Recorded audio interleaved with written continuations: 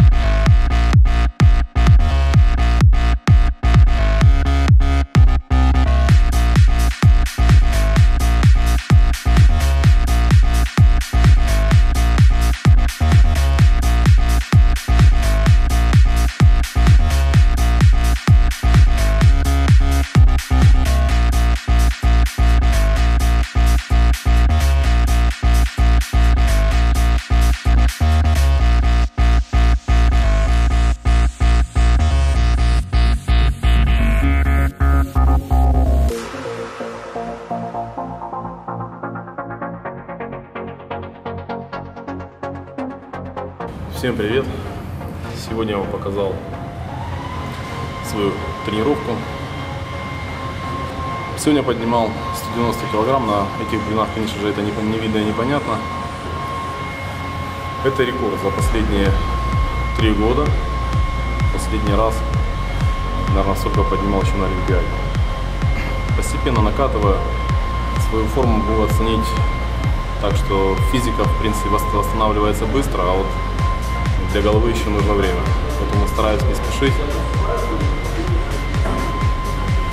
Думаю, что к маю наберу 90% форму от лучшего. До 75-215 планирую поднять. А там посмотрим. Смотрите видео, подписывайтесь на канал.